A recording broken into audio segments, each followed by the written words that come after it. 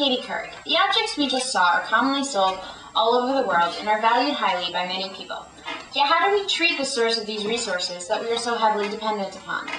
The conservation of the environment is an ongoing issue that is always receiving media attention. Today on Hammer Time, we're going to focus on the emerging issue of human impact on global warming, specifically methane gas, also known as CH4. Methane gas is a naturally occurring greenhouse gas, along with carbon dioxide, water vapor, nitrous oxide, and ozone. The gases all contribute to the greenhouse effect, which is largely responsible for global warming. As our population continues to grow and develops new technology, the levels of these gases in the atmosphere have grown considerably.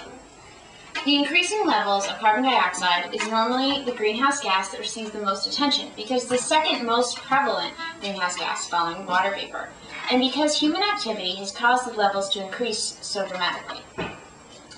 However, the increase in methane gas is also an issue caused partly by human activity and deserves attention and concern. Today, we have Hilda Burke, a professor at Harvard University who specializes in global warming, to tell us a little bit more about the issue. And we also have Farmer Joe, owner of a small cattle farm in Nebraska, who's here to learn about how his cows are involved in global warming. Thank you, Katie. Most people don't know the specific human activities that are responsible for the increase in methane gas over the past 150 years. Livestock and rice paddies, landfills, and pipeline losses are just some of the many causes. And unfortunately, as our population continues to grow, so do these industries, along with the methane problem. Did you know that 1 ton of methane has 23 times the impact as 1 ton of carbon dioxide? That means it heats up our atmosphere a lot quicker than carbon dioxide.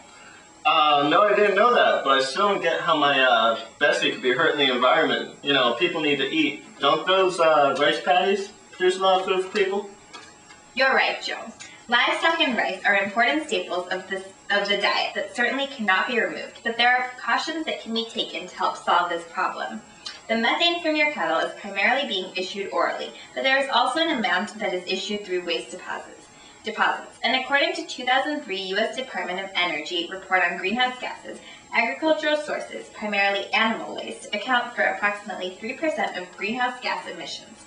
Certainly a slowdown in either the livestock or rice paddies industries is likely to cause a decrease in methane. Also, leakage preventing adjustments to pipeline could also be effective.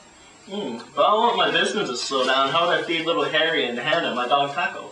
Actually, some farms have taken interesting measures in helping decrease the amount of methane in the atmosphere. The Strauss Family Creamery in San Francisco, California have adopted the approach of taking their livestock's waste and capturing it through a set of pipes that gets pumped into their buildings, which use the methane gas as fuel.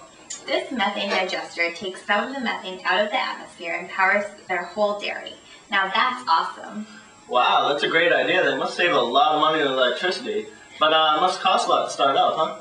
Actually, this project is funded by California's SB 5X Alternative Energy Grant Program, which focuses on trying to minimize the environmental impact that humans have on the environment. Well, thank you so much. That was very informative. It is important not to forget about our environment.